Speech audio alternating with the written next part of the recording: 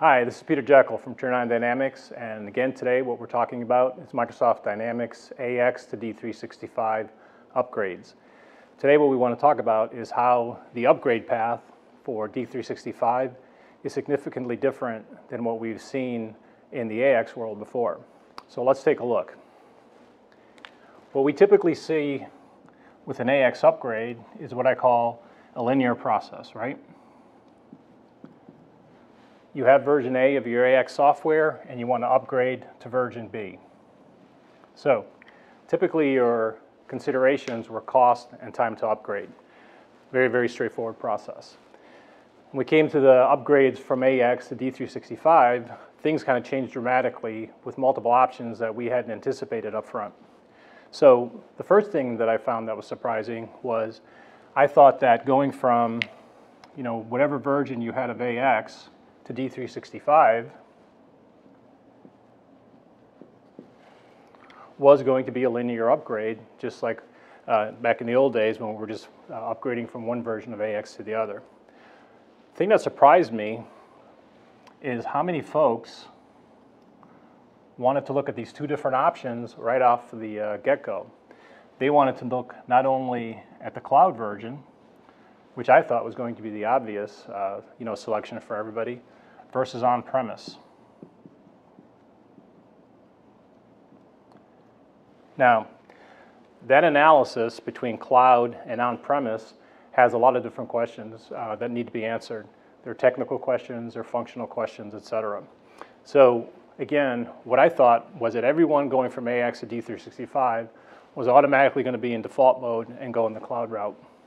Surprising, again, the number of folks that wanted to look at the cloud versus the on-premise version. So that was the first thing. The next major surprise that we ran into was that when people finished analyzing this option here, is they looked at something that I completely and totally did not expect. What folks did was they went a totally alternate route, what I call the stabilization route.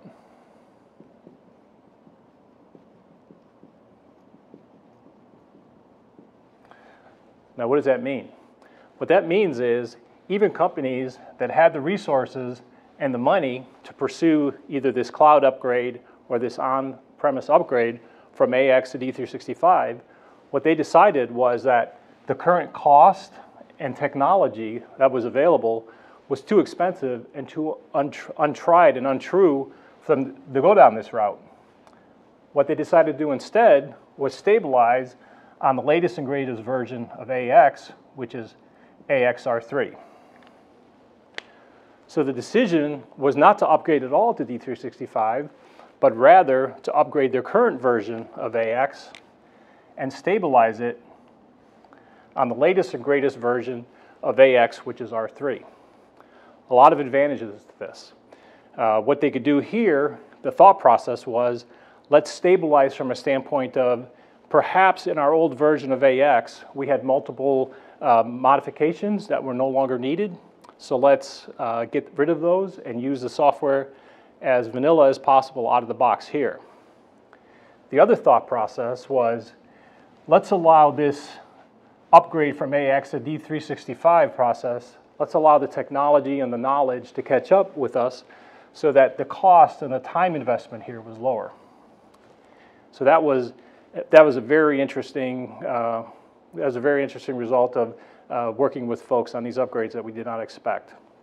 Now, the other thing that I thought was kind of interesting was companies that decided on a stabilization, they also had this option of, hey, what are we going to do? Are we going to stabilize on-premise with our existing hardware? Or are we going to do an upgrade to our hardware because the requirements of R3 were greater? Or are we going to do a private cloud by taking our existing AX solution, moving it to R3, but moving it to a cloud either in our own private cloud or using a third-party cloud provider